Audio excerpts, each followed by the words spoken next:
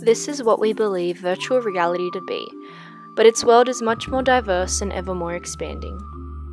In the words of academic professionals, before we attempt to define virtual reality, we should first say what it is not. Virtual reality is often defined as either telepresence, enhanced or augmented reality, or the devices it uses, rather its purpose or function. So what exactly is virtual reality?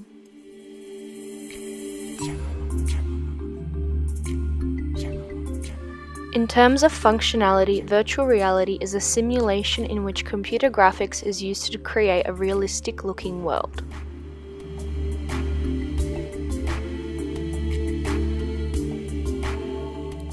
But virtual reality is also real-time interactivity, the type of activity where a computer is able to detect any individual's input and change the virtual world instantaneously, which then creates a captivating simulation. Defining virtual reality also comes with diving back into the past, a way to understand its technological evolution and what it has become now, especially its role within games and cinema, as this is the focus of this video, so let's dive in. The earliest attempt at virtual reality were 360-degree murals from the 19th century to then the stereoscope in 1838. The design principles welcomed in Charles Wheatstone's research with the stereoscope over time allowed mankind to slowly but surely create ever richer ways to stimulate our senses. The 20th century allowed a great takeoff with the arrival of the electronics and computer technology never seen before in history. In the mid-50s, Morton Heilig's Sensorama allowed the first time for stimulation of all the human senses, not just sight and sound. It featured stereo speakers, a stereoscopic 3D display, fans, small generators, and a vibrating chair, allowing for the first time for an individual to fully immerse within a film, paving the way for current cinematographers and movie directors within our time.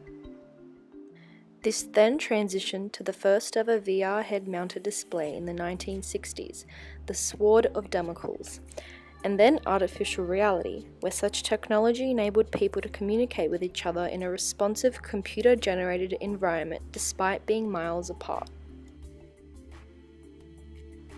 This history all leads to 1987, where virtual reality, the name, was born. Jaron Lanier, founder of the Visual Programming Lab, coined the term virtual reality, and through his research, VPL Research, Jaron developed a range of virtual reality gear, being the first company to sell virtual reality goggles. So now history lessons over. It is now well past the 1980s, and the first 15 years of the 21st century have seen huge changes and advancements in the development of virtual reality. Both computer technologies and the rise of smartphones have welcomed a generation of practical virtual reality devices, and for gaming industries they have continued to drive the development of consumer reality in a persistent manner. As VR is unlike any channel to date, it is highly immersive and intimate, with a future integrated with social and the Internet of Things. The field of virtual reality has transitioned into work influenced by video games, and thus now influences that industry as well. Because much of the research and development being conducted in the games community parallels the virtual reality community efforts, as it has the potential to affect a greater audience. This is where cinematic industries cross with gaming industries, as recent years have uncovered the efforts of creating a game parallel to those when creating a movie. In recent years, VR technology has been proven highly prominent, with real examples of Hollywood film industries adapting virtual reality technology into their films, with one film in particular being Ready Player One. Directed by Steven Spielberg and released late March 2018, Ready Player One was first a novel created in 2011 by American author Ernest Cline, and the film was an adaptation that was able to bring worldwide virtual reality inside and outside the film. Now forget Ready Player One for 1 second and take a look at Michael Zyda describing designing a game. These aspects within game design and gameplay experience, as shown by Michael Zyda, can be seen as an influence and propagator for the production and experience behind the Ready Player One movie. Take a listen at the behind the scenes of Ready Player One and see the comparison behind game pedagogy. This is the Oasis, a whole virtual universe. When I was writing Ready Player One, the virtual reality was still this science fiction thing in the future that we didn't have. And now we actually had the HTC Vive on the set. Wow. So it was amazing that the virtual reality technology that has come about just since the book has been published was used in the movie. This is the coolest thing ever.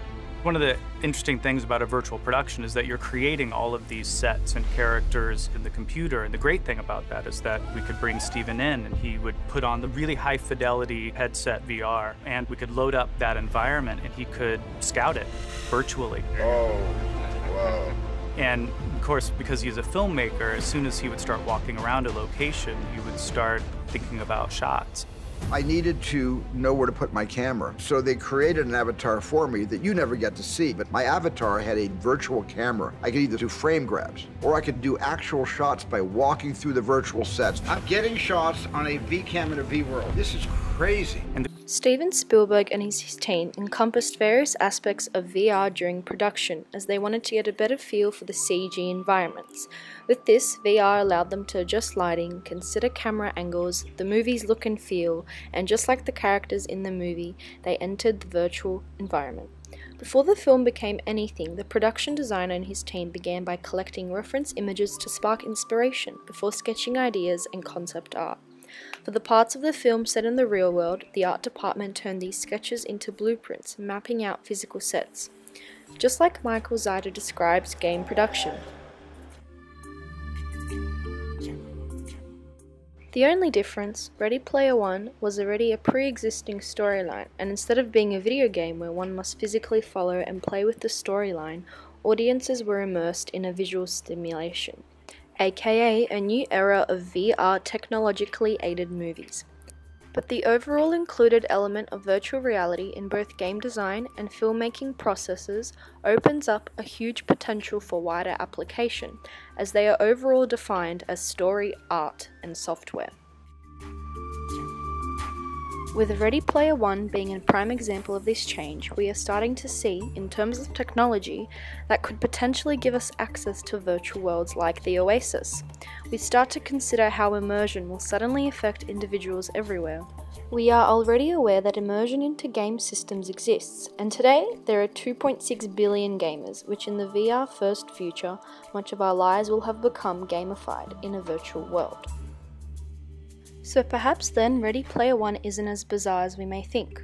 This is also important in the aspect where these current technologies produces a new kind of film production and experience, which changes the spectator's relationship with the content. Virtual reality has now created the feeling of immersion in the world seen on screen and inside viewing of the film. Today, the significance of watching a film may also become the closest thing to virtual reality, and with the production of both video games and films like Ready Player One immersing in VR technologies, this is just more of the evidence that shows the realization of this alternate, fully accessible virtual world may just be a matter of time.